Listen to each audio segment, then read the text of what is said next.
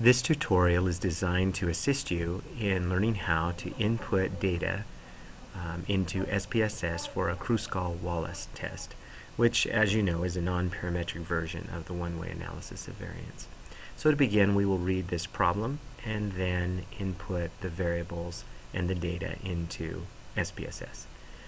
The problem. You've been asked by the weight loss manager at Mission Slim Possible, a large weight loss center, to determine if exercise type, jumping rope for 15 minutes every day, 1 hour Zumba class twice per week, or walking for 1 hour every day, influences the weight loss of overweight clients.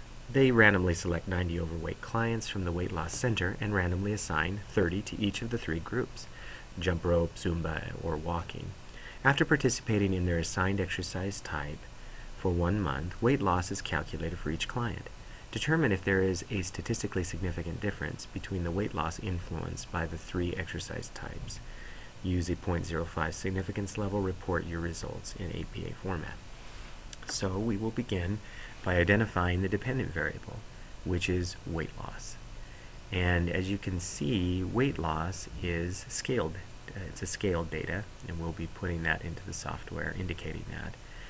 And the independent variable is exercise type, which has 3 levels, jump rope group, Zumba group, and walking group.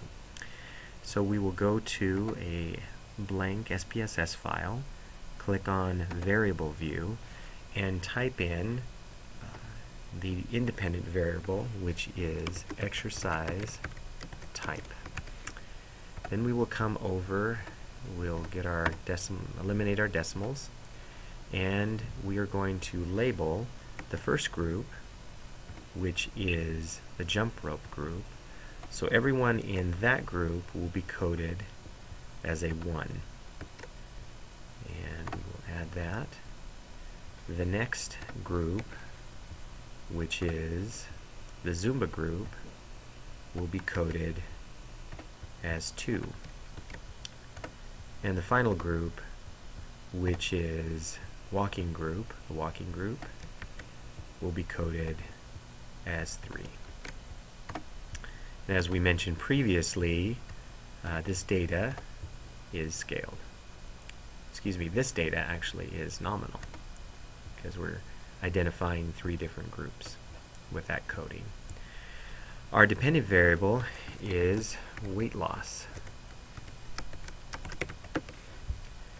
And we will eliminate the decimal. And in this case, weight loss is a scaled variable.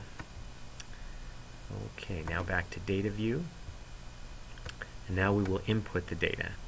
We will begin by inputting weight loss, the dependent variable, for the jump rope group. So we'll copy and then paste that here. And because it's associated with the first group, it's coded as a 1, we'll put a 1 in this column for this group. And that goes down to there.